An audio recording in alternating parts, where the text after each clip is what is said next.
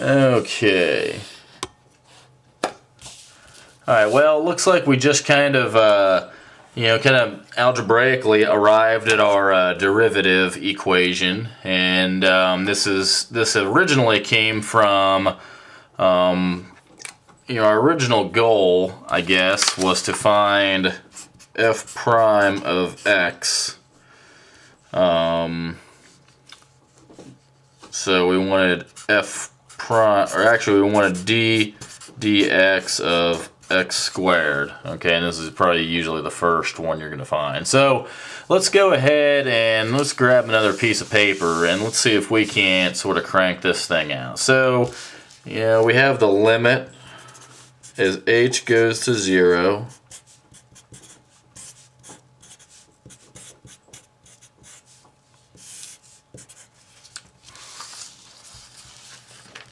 And what are we going to do? Back from our limit rules, we kind of found that you usually have to do a little bit of messing around because there's usually a catch to just simple substitution. And it looks like in this case, it would be in the denominator, giving us a 0 denominator. So what I'm going to do is I'm going to expand this term right here and see if it does anything. So I'm going to rewrite the whole limit. Goes to 0. You're going to have to do that. And I'm just going to expand this. I'm just going to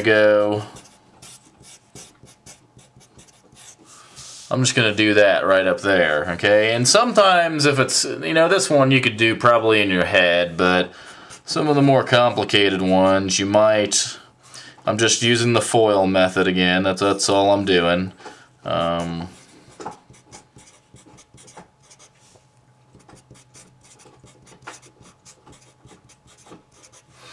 Okay, so I ended up there. So let me go ahead and write that. X squared plus 2xh plus h squared. Make sure you parenthesize that. Okay. And it's going to be over h, isn't it? Okay, so it's starting to look like these two x squared terms will cancel out, and it'll leave me just with pretty much the center term.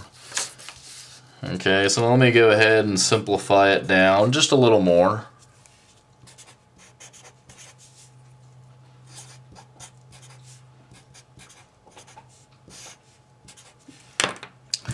Remember that as soon as we get rid of the parentheses up here, these x squared terms are gonna leave us. Now, just back from this is why you need good algebra skills to be a calculus student. It's because little stuff like this. Let's divide this fraction up, okay? Remember this rule?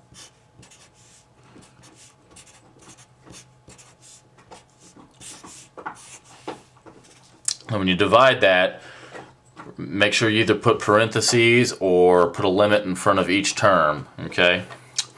Alright, so now we got that, and it looks like these h's right here will cancel out. And this is really just h times h, when you think about it, h squared. So then these h's cancel out, so then we're left with the limit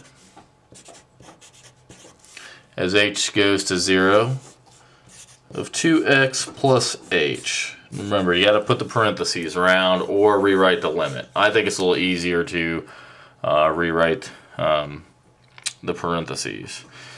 Now it looks like we can take this limit, we can go ahead and shrink h down to nothing without doing any damage.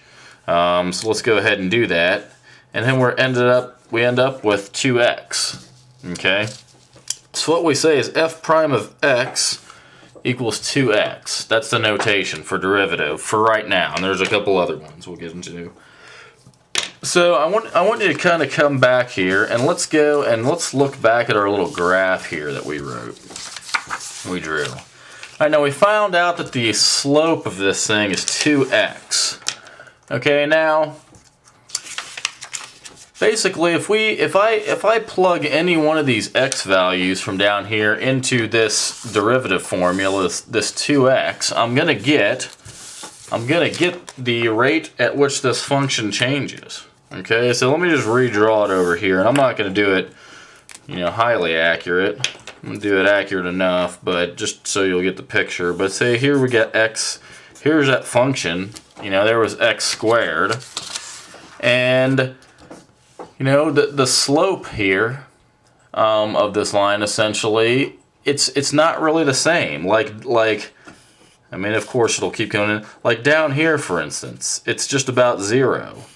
Right here it's positive, but right here it gets pretty darn steep, doesn't it? So the slope is kind of changing, you know, it's ever changing. Depending on what value of x I use, I'll get a different value of slope. You know, I might get a really steep one. That would be a very, you know, the slope would have a very high number. Or I might have a real shallow one, you know, down here, you know, and it's just barely crawling up. It's got a real shallow, you know, it's got a real small grade to it. So it might be a real small number. So it should make sense that the rate of change of a curved line is going to have a variable in it somewhere. Okay, so because the slope is changing. Now if I go over here and I draw, you know, a straight line, well, the slope is the same throughout the whole thing. And, you know, and this one is y equals x. Okay, so no matter what x value I put in here, the slope's going to be the same on this line. Okay, and that's, you know, like just going back to the difference between algebra and calculus is that, you know, you'll have that sort of thing. Okay, so I encourage you to go ahead and experiment a little bit. Take f of x equals 2x. Okay, and let's go ahead and you know, graph that function.